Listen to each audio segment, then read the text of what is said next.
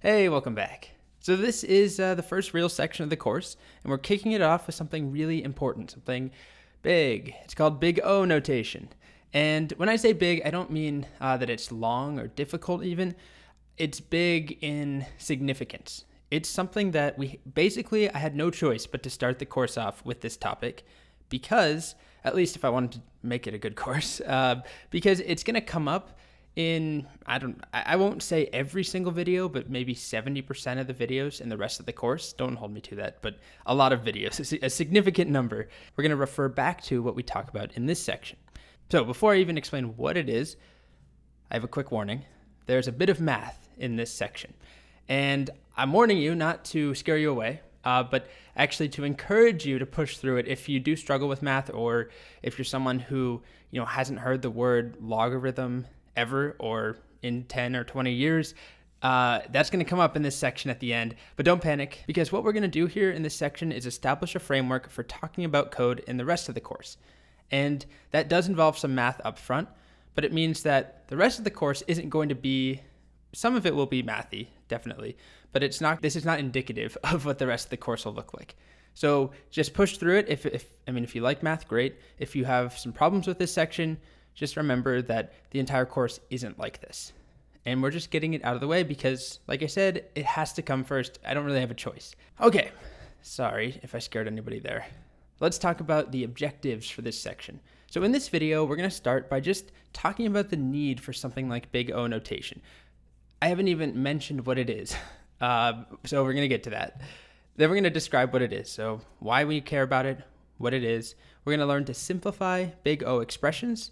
We'll define time complexity and space complexity. We'll evaluate time complexity and space complexity of different algorithms using Big O notation. And then we'll describe what a logarithm is, a bit of math at the end there.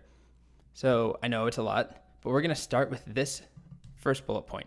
Motivate the need for something like Big O notation. So what is the idea here? Well, this course is about algorithms, it's about solving challenges, it's about computer science and data structures, but for every topic in this course, there's 10, 20 different implementations or solutions that could work, probably way more. How do we know what's best? So let's scale it down a bit just to a single problem. Let's say that there are two valid solutions to a problem. They both work, and they're different, not just in names or variable names or something, but totally different in approaches. One uses a loop, the other uses, a list or a string or something to accomplish the same task. How do we know which one is best? That's really what Big O is about. It's a system, it's a way of generalizing code and talking about it and comparing code and its performance to other pieces of code. Okay, so here's a more concrete example. Write a function that accepts a string input and returns a reversed copy. If I asked you to do this, which maybe some enterprising students will do this and come up with some creative solutions, off the top of my head, I can come up with 3-ish solutions, different approaches, and I'm sure there are way more out there. I actually found this post on Stack Overflow that has 10 different implementations in JavaScript, and they're all different. Like I said, it's not just a different variable name. It's not just switching a for loop for a while loop. There are different approaches. How do we know if all of these work? Here's one using a for loop and an array. Here's one that uses no loops and it's no arrays. It's all, actually, I guess there is an array in there at one point, but it's all built-in methods. How do we know which one's best? Well, we'll get there. But wouldn't it be nice if there was sort of a system for classifying code or for comparing it, which I've already spoiled it and said that's what Big O sort of is. Think of it sort of like if we're talking about earthquakes. If this was a seismology 101 class, very early on, I would start off by talking about the Richter scale, because then that allows us to talk about earthquakes and compare them to one another, so that instead of just saying, oh, there's a big earthquake and then a bigger one over there, we can say there was a 7.5 and then a 9.2 over there. And that puts things into context. It's kind of not a great analogy, but the idea is that we can assign labels, generalized labels to our code. So instead of saying something like great or or awful for our code, we can have a numeric representation of the performance of code. So that's what Big O is going to give us. Rather than colors and text like great, it's going to look a little bit different. It might look a little mathy, but it's actually pretty straightforward once you get past the first hurdle of it looking very foreign and weird.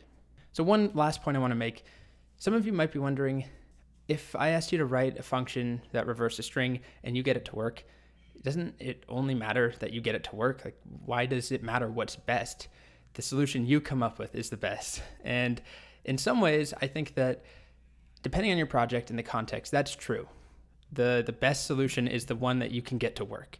But when we're talking about things like interviewing, technical interview, code challenges, or you're working at a large company where you're working with a huge data set, let's say hundreds of millions of pieces of data, where one algorithm implementation could save an hour every time it runs compared to another implementation. Performance matters at that point, and there is an actual best algorithm or best solution. So it's important to have a precise vocabulary to talk about how our code performs. So even if you're content with your solution to something, it's helpful to be able to understand how it compares, how it performs compared to others.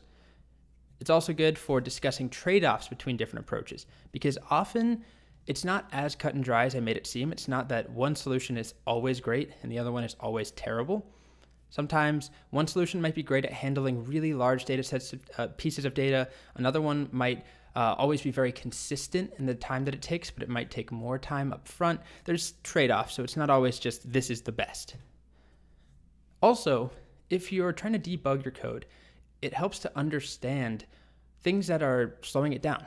Not just looking for errors, but let's say that your code is working, but for some reason it's taking a lot longer than you expect, or your computer is lagging and freaking out in the browser when you execute some function.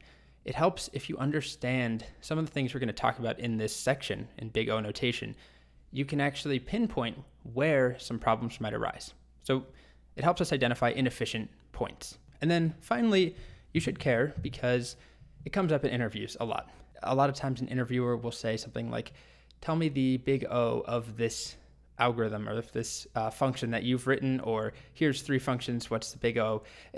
That will make sense in a bit, but it's important just to know for interviews. I said it's less important because hopefully you're learning it to actually understand things and to help you understand your code better and talk about your code better rather than just directly trying to master it for an interview. But interviews are important, so no judgment there either. So I'm going to leave this video off here. I'm trying to keep things more compact. Don't want any rambling videos. In the next video, we're going to pick up with a real example, some code, and start to analyze how efficient it is.